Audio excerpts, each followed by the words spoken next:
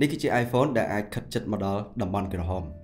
អ្វីទៅគឺជាតំបន់ក្រហមអូខេ iPhone ដែលស្លាប់គិតត្រឹមឆ្នាំ2022នេះគឺជា iPhone 6 ឬក៏ iPhone 6 Plus ចុះក្រោមស្លាប់នេះគឺមិនមែនវាបើកអត់ចេញទេក៏ប៉ុន្តែវាមិនអាចទទួលបានជាមួយនឹង iOS 15ដូចគេនេះឯង iOS 15គឺវា support ជាមួយនឹង iPhone SE generation ទី1និង iPhone 6s ឬក៏ 6s Plus ឡើងទៅបើសិនជា iOS 16ចេញមកគឺវាអាចនឹងធាក់ iPhone 6s ចេញហើយបន្តជីវិតឲ្យទៅដល់ iPhone 7 Plus ឬក៏ iPhone 7មួយឆ្នាំទៀតនេះគ្រាន់តែជាការសន្និដ្ឋានមុនទេព្រោះដោយសារទម្លាប់របស់ Apple គឺបែបហ្នឹងអញ្ចឹងនៅក្នុងវីដេអូនេះខ្ញុំនឹងធ្វើការ review ឡើងវិញទាក់ទងជាមួយនឹង iPhone 7 Plus នៅក្នុងឆ្នាំ2022នេះអញ្ចឹងតាមដានជាមួយខ្ញុំទាំងអស់គ្នានិយាយពីប្រវត្តិខ្លីៗរបស់ iPhone 7 Plus វាបានចេញលក់នៅក្នុងឆ្នាំ2016ដែលវាទទួលបានការលក់ច្រើនមែនទែនវាគឺជា iPhone ដែលមានការលក់ដាច់ខ្លាំងបំផុតចំណាត់ថ្នាក់លេខ5ហើយចំនួនលក់បានសរុបគឺ 78.3 លានគ្រឿង iPhone 7 Plus គឺជា iPhone ដែលនាំមកនៅបទពិសោធន៍ថ្មីៗដល់អ្នកប្រើ iPhone មុនគេដូចជាកាមេរ៉ាក្រោយ2គ្រាប់មុនគេបង្អស់ iPhone ដែលគ្មានរន្ធដោតកាសមុនគេបង្អស់និង iPhone ដែលមានរំញ័រពេលដែលយើងចុច Home button ម្ដងនិងវាមានជាមួយនឹងមុខងារផ្សេងៗទៀតដូចជា IP67 និង Stereo speaker ជាដើមនិយាយដល់ material របស់វាគឺខ្ញុំមិនអាចមិនសរសើរទេចំពោះផ្នែកខាងក្រោយខ្នងរបស់វានេះខ្នងរបស់វាគឺនៅតែជា material ដែលខ្ញុំពេញចិត្តវាផលិតពីអាលុយមីញ៉ូមដែលមិនមានស្នាមកញ្ចៅដៃច្រើននិងពេលដែលយើងកាន់ប្រើវាគឺស្និទ្ធស្នាលជាមួយដៃមែនទែនគ្រាន់តែថាប្រភេទ material នេះគឺវាតម្រូវឲ្យយើងថែវាបន្តិចដោយសារតែវាងាយឆ្កូតមែនទែនជាពិសេសគឺពេលដែលយើងដាក់នៅក្នុងហោប៉ៅដែលមានកូនសោនៅជាមួយអ្នកទាំងគ្នាអាចប្រើជាមួយនឹង case បានក៏ប៉ុន្តែសម្រាប់ខ្ញុំពិតជាមិនចង់ប្រើជាមួយ case ទេ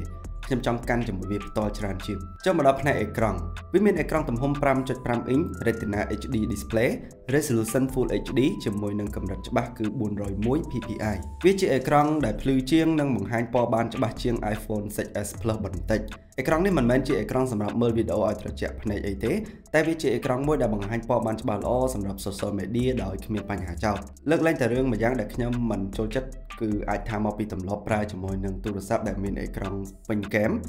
ដោយនេះខ្ញុំអត់ទម្លាប់ជាមួយនឹងផ្នែកខាងលើនិងផ្នែកខាងក្រោមដែលវាមានទំហំក្រាស់ៗបែបនេះទេតែបើសិនជាធៀបជាមួយនឹង iPhone ចំនួនមុនដែលវាមានអេក្រង់តូចៗនេះគឺជាអេក្រង់ពេញភ្នែកល្អជាងចូលមកដល់ផ្នែកកាមេរ៉ា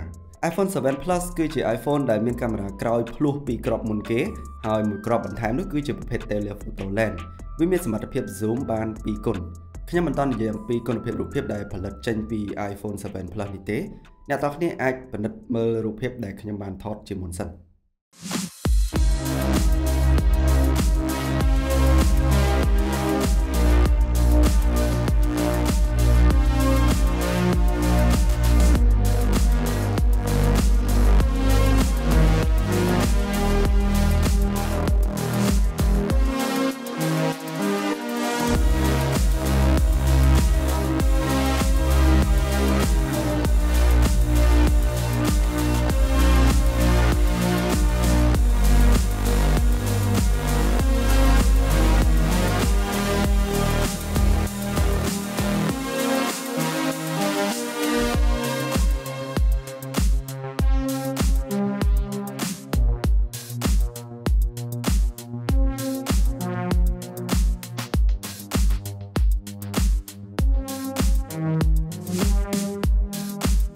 គុណភាពរូបភាពដែលមាននៅលើ iPhone 7 Plus នេះគឺវានៅតែមានកម្រិតច្បាស់ល្អទោះបីជាមិនមាន sensor ធំដូចគេក៏ដោយវាមាន aperture ល្មមអាចផ្ដិតយករូបភាពដែលមានពន្លឺគ្រប់គ្រាន់បានតែសម្រាប់រូបភាពដែលមានសកម្មភាពលឿនថតនៅកន្លែងខ្សោយពន្លឺ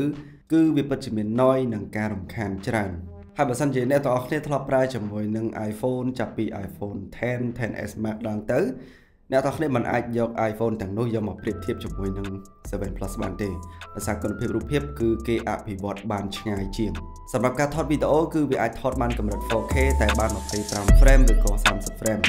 ហើយអ្វីដែលខ្ញុំពេញចិត្តក្នុងការថតវីដេអូនៅលើ iPhone 7 Plus នេះគឺមិនមែន 4K ទេគឺ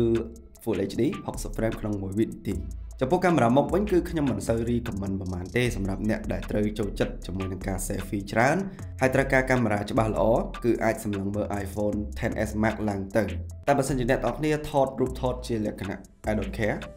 yes វានៅតែធ្វើបានជូនដល់អ្នកទាំងគ្នា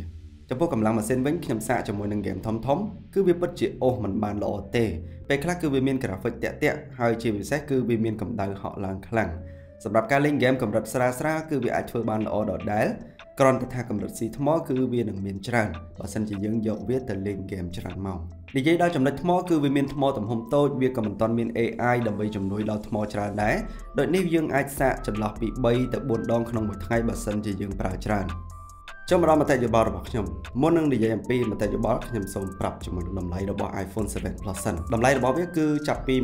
$150ដល់$200ដែលតម្លៃនេះអ្នកនរគ្នាអាចស្វែងរកបាននៅ Apple Gold 3 Apple Gold 3គឺមានលក់ទូរស័ព្ទទាំងថ្មីនិងមួយទឹកជាច្រើនគ្រឿងជាមួយនឹងគុណភាពសេវាកម្មទំនុកចិត្តគឺមាននៅ Apple Gold 3 Apple Gold 3គឺមានទីតាំងស្ថិតនៅផ្លូវភ្លុកអូរស័យក្បែររង្វង់មូលវត្តសំពៅមាសអ្នកនរគ្នាអាចតាក់ទងបានតាមរយៈលេខទូរស័ព្ទនិង Facebook Page ដែលខ្ញុំដាក់នៅខាងក្រោមទី1 iPhone 7 Plus នេះអាចជា iPhone ដែលធូរថ្លៃខ្លាំង